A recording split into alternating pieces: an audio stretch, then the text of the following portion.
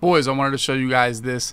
This is the Xfactor glitch. This is how to get your Xfactors live, starting the game, the whole game, as much as you can. I found this, well, I didn't find it, but as we were playing the tournament this weekend, a couple boys I practiced with, Goat Geezy played somebody that had all his Xfactors lit up, and we talked about it Saturday night, and we figured out how we did it, how we got it done, and I thought I took it to the next level when I played in the tournament on Sunday, and I've been using it ever since.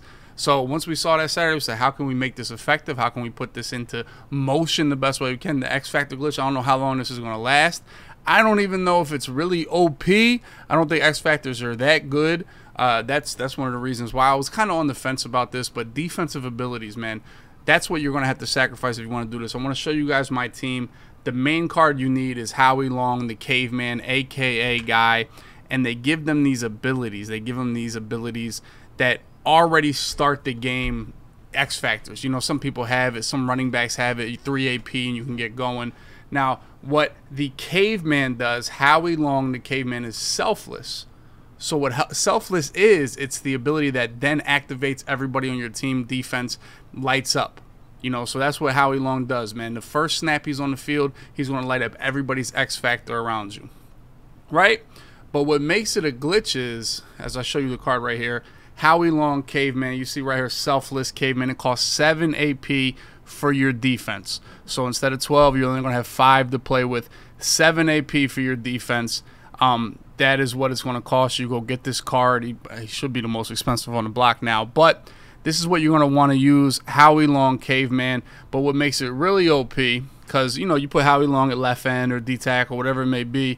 Yeah, right now I have it on Rod Woodson universal coverage and Deion Sanders universal coverage. So those guys will be lit up with universal coverage until they're knocked out. Universal coverage, your opponent has to gain 30 yards to get knocked out. So if you don't give up anything, your guys will be lit up the whole game with universal coverage. What universal coverage is improved coverage and knockouts. You pretty much get every knockout. Those guys are kind of tough, right?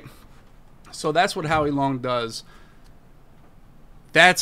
Makes it pretty good, right? I don't know if it's worth it though, but how you glitch it is you put Howie Long on special teams.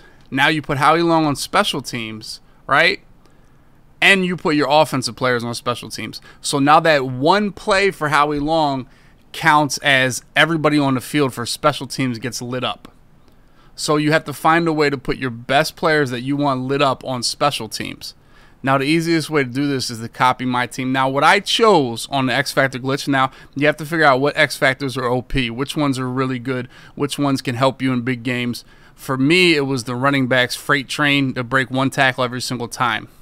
Now, my point was to get this on 2 players, the fullback, who's on every special teams play, the fullback, and the backup tight end, the second tight end, Keith Byers, I used with freight train. So this way, when I started the game with Howie Long as special teams, because you put him at backup left outside linebacker, right?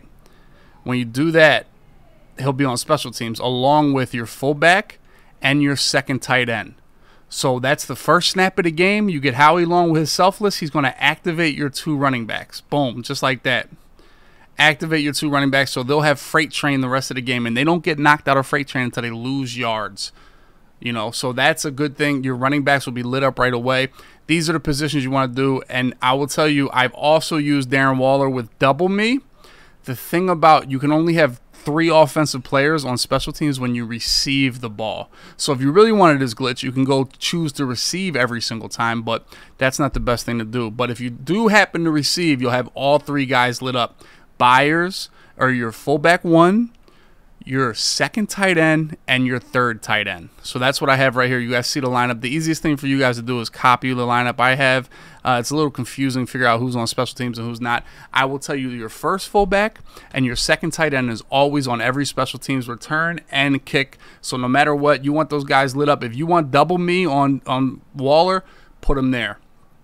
I think the running back Xfactor is the best one on defense or on offense because they just always fight. They always fall forward. You'll always get positive yards, and they'll keep it all game. Double me is good, but the thing about that is if you don't throw them for 3 plays, it disappears. The running backs can stay lit the whole game. In fact, sometimes I don't take out Byers into the second half. You know, so this is how I utilize this selfless ability on defense to activate my offensive Xfactors. Now, it doesn't cost any AP on offense. So you still have all 12 of your AP. I still have Hot Route Master, still have Fearless, Set Feet Lead. I still got short ends, still got my offensive line ability. So you're not losing any AP on offense. You're using 7 AP on defense, and you're making sure he starts a left outside linebacker, Howie Long, or right outside. I think I use left outside linebacker. I'm not sure, right? And the other glitch about him is, okay, so say Rod Woodson and Deion get knocked out, right? Say they get knocked out of coverage, they get their X Factors knocked out. That's okay, because you know what happens is that every 9 plays Howie Long is on the field on defense, he'll light them back up. So you'll get these super corners probably about a third of the game, depending on how good your defense is. Even if you're on bad defense, even if you're playing bad defense, a third of the game you'll get these guys on the field. Now for defense, you guys see where I have Rod Woodson and Deion Sanders. Third corner and backup strong safety. Those are the 2 guys that are always on special teams. So you want to make sure that the 2 corners you want. I use them on the outside, whatever you guys choose to use, wherever you want your universal coverages, wherever. But this is where you want to start them in your lineup. Backup strong safety and cornerback 3. These guys are always on special teams. They'll always run down there to make plays for you, and they'll be lit up to start the game with universal coverage.